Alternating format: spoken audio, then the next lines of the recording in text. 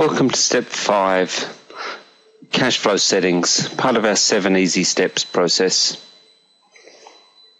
What I want to do now is take you through the cash flow settings in Calxa Premier. And for most people, we don't think this will be an onerous task. The default settings will do exactly what you need. But if you need to make some modifications, here's how you do it. So select cash flow settings on the toolbar. And you'll see here all our accounts, and each account has a cash flow type, so profile, none, schedule, debtor days, etc. Let's have a look at some of those. So if we start with one of our income accounts default to debtor days. And that calculation is based on your outstanding debtors compared to your annual sales, and it works out a profile of how that will be received over the coming months. Now, if you want to change it manually, you can. Just go to cash flow type there and select profile. And then for the current month, let's put in 20%. We can use our up and down arrows to adjust those percentages as well as the mouse. And as you adjust each month, you'll notice it automatically adjusts the next one, so the total adds up to 100.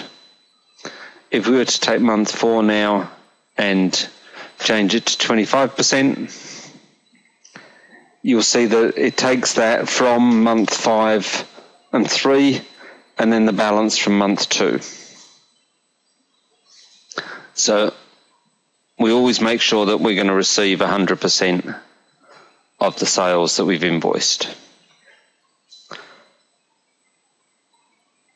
Now, we can do multiple accounts at once, and I just held down Shift here, or you can use Control to select individual accounts. As long as they're all the same account type, you can modify them in bulk. Now, purchases, so cost of sales accounts, expense accounts, default to creditor days. So same basic principle. Calculates it based on the outstanding creditors, looks at your purchases over the past 12 months, and works out a profile for you. Again, if you want to do that manually yourself, you can change it to profile and edit it. But for most people, we think that the system calculated option will do what you need. Now, if we have a look at some other expense accounts here, wages and salaries, for example, the cash flow type there defaults to wages tax with a tax rate of 25%. So that's calculating the amount of tax that's withheld from wages. So in your payroll system, you can calculate that by taking the total amount of tax withheld, dividing it by the gross wages, and that'll give you a percentage. And if you do that over a long period of time, you'll get a better average. If we take our superannuation expense, you'll see the cash flow type for that has been set to none. That's because we manage the payment of superannuation through the liability account, the superannuation payment account, payables account, sorry. So if we go and find that, we'll see that's got a cash flow type of schedule. And the default there is quarterly superannuation. You can change that to a different schedule. And if you want more information on those schedules, click on the cash flow schedules button in the toolbar, and for some training on how it works, have a look at step 4 of this series, set tax timing. Now, our depreciation accounts default to none, because there's no cash flow effect of a depreciation transaction.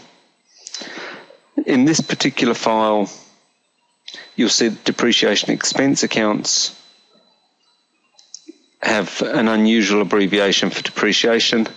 Therefore, the system hasn't picked them up as being none. So we just need to change those manually.